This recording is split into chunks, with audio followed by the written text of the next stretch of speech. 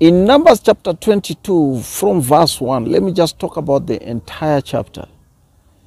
There was a king Balak and the prophet Balaam. And just to bring the story from behind, if you have your time, you'll go read the entire book of Numbers. What I'm trying to talk about is when the children of Israel were still on migration, they migrated from one space to another place, and they shifted.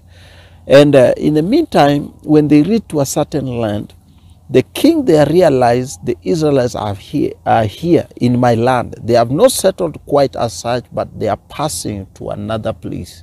So they were transiting. But then he has had a lot of stories that when the Israelites start warfare, they beat everybody and they grab their land, they stay there in the land. This time around, the Israelites were not to stay in that land, they were just passing by. But the king was like, no, what if they start fighting? Because we have seen them, they are like buffalo, they are huge. In fact, this is a scripture that talks about they are like wild oxen. You know, the strength the Israelites have when they decide now to bring it to like a warfare thing. It becomes a different story. Now, what I'm trying to talk about now, King Balak conspired to find a priest, or rather a prophet.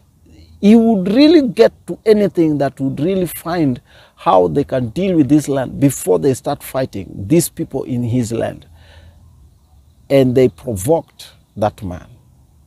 So they rose up Balaam. Balaam, God now had to deal with him, not to touch his children. What he has blessed. And what he has cursed, no one can bless. So what I'm trying to talk about is very simple today. That when God blesses you, you are fully blessed. It doesn't matter which powers. I know there can be influences that can make impact in different forms, maybe on the left side, maybe on the right side. But there is always one thing you have to be sure about, that in the end of the whole story, God will finish on the upper side for his children. You are blessed right now as you are watching this.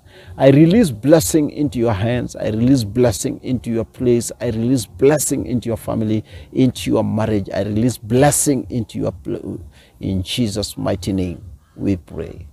Amen. God bless you. This is Blevoy. I am Timothy Profitable, and we handle spirituality, economic, and social.